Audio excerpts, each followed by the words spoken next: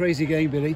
Crazy game, yeah, exactly. I think we mentioned it at half time, like we were in worst enemies, like conceding a penalty count was 6-2 against us, and we know what we're about. We showed that in the second half of the season. We're a resilient bunch, we've got a good defence system, we can attack well, and we did it in the first half, but then we kept giving them opportunities to get into our zone, and they've got a good set piece. So you know, we knew that what we needed to do, but we still didn't click at the best of times. But we've got 5 points at home with a returning crowd. It was pretty nice to have that cheer and roar from the shed and the crowd again. It was a pretty straightforward message at half time then. Yeah, a little bit. Yeah, a little bit looking at home truths, looking at yourself. Everyone's just looking at their own jobs and doing them as well as they can. We wanted to move Irish around and keep moving the ball and play to our strengths. We've got a very, very dangerous back three and a solid set piece, but we have to get the ball to them. And yeah, sometimes it worked, sometimes it didn't today. So that's why I mean, look at ourselves, look at individuals, and get our stuff in order, and we can get the right result. And in the end, with the kick, we did it. But you know, the boys are pretty confident in what we can do, and they've shown that this year. And yeah, relief is probably the big word. Yeah, you could say that their tries Rama's piano shifters tries, yours sort of piano players tries. Yeah, well, that's right. Yeah, nice analogy.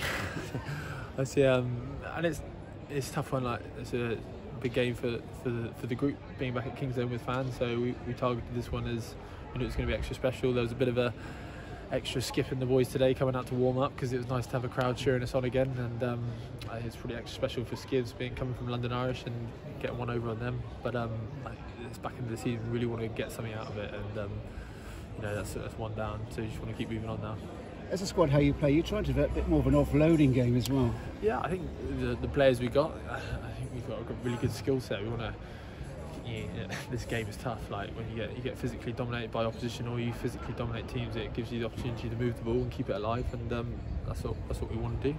And you got to play the opposition as well as yourselves, but you got to dictate to them what you want to do, and that's what we work on every week. Whichever players go out there, we're a tight knit group, and we're still developing, but it's something that we're getting a lot better at, and we're a very resilient bunch, and it's showing that, I think, at the moment. Pretty good finishes out wide. What a poacher Santiago Carreras is. Oh, it's brilliant, isn't he? Like all that back three, we talk about it all week, just give the boys some space, and we said like in the week, let's get a few tries off our defence, and that was the first one this week, so we were pretty happy with that. And then you got Moyler and Louis there, and you got Ollie coming off the bench. Just want to give these boys the ball as much as you can, so we get a little bit frustrated with ourselves when we're inaccurate inside of them, like myself, but give these boys space, and they're very, very dangerous. Okay, then talk us to that kick at the end. Relief. I've done a lot of work with Tim Taylor. I owe a lot of credit to him. We spent plenty of hours on the pitch and with the other kickers, going over scenarios. I said to the boys, I've missed plenty of them in my early career, and even at Gloucester. So it's just instant relief.